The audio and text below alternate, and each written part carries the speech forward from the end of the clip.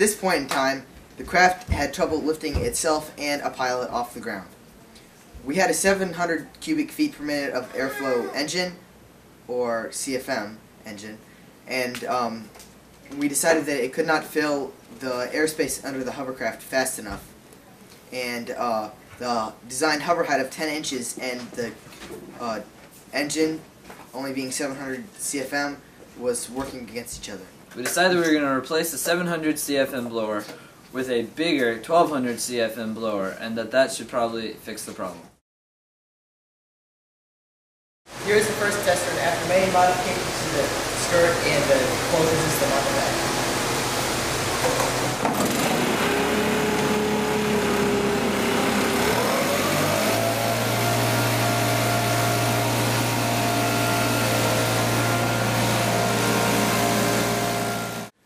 The combination of a larger and more powerful leaf blower and the shorter hover height worked. As you can see, the hovercraft finally picked up off the ground, with the pilot inside. Feeling rather jubilant, we decided to plug in the newly mounted fan and take the craft outside for a real test run and some fun.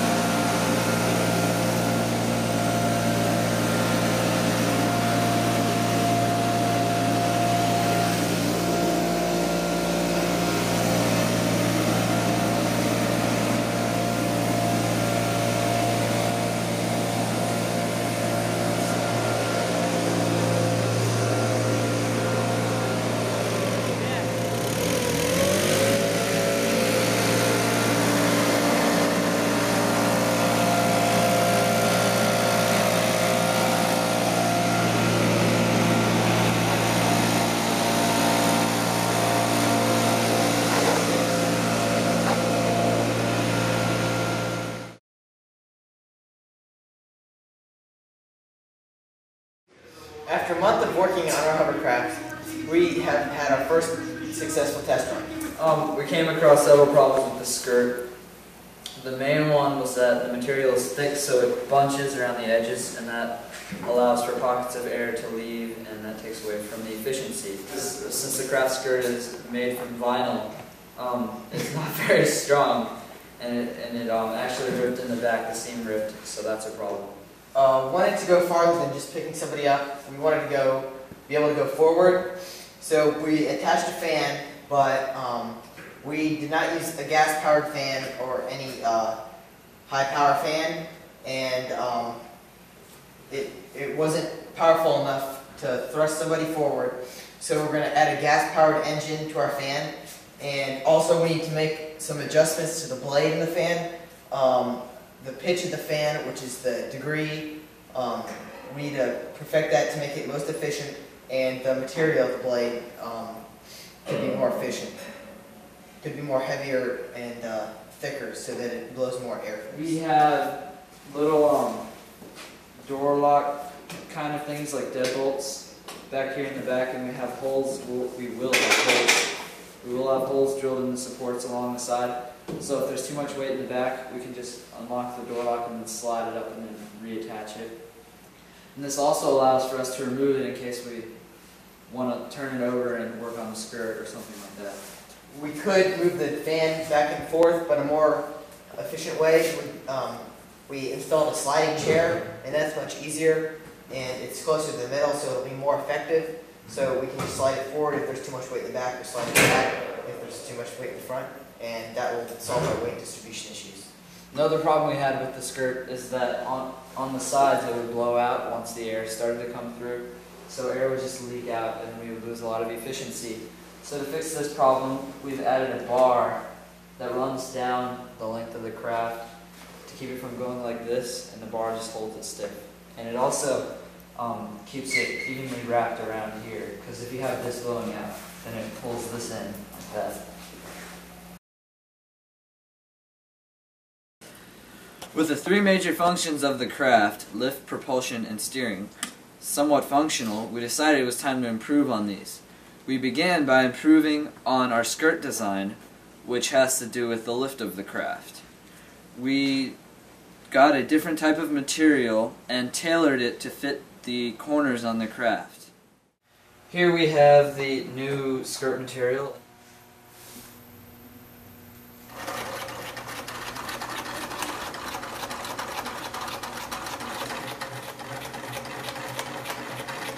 Here we have the entire skirt sewn together with our little curves, and when we attach it to the craft and turn on the blower, it will inflate the skirt and hopefully give it a nice curve.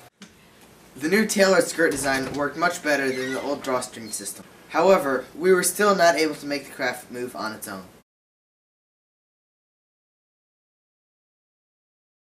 After a few test runs, we determined that the electric fan and fan blade could not provide thrust sufficient enough to push the craft forward.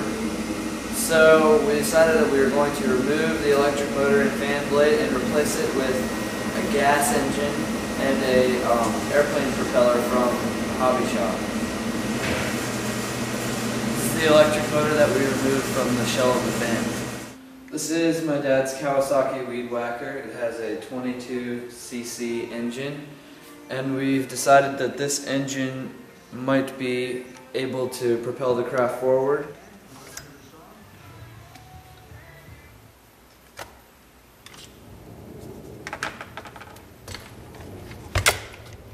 This is one of our propellers, and we're going to try to mount it right here to this fan, which is directly connected to the engine.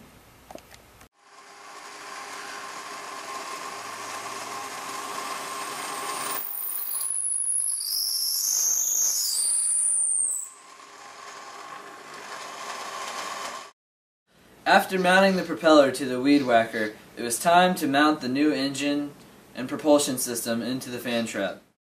We attached the propeller to the Weed Whacker engine using 2 bolts, and this is the motor mount for the Weed Whacker. It's attached on either end, and it's just a board running across, and this is a support for the board. And now we're going to mount the Weed Whacker.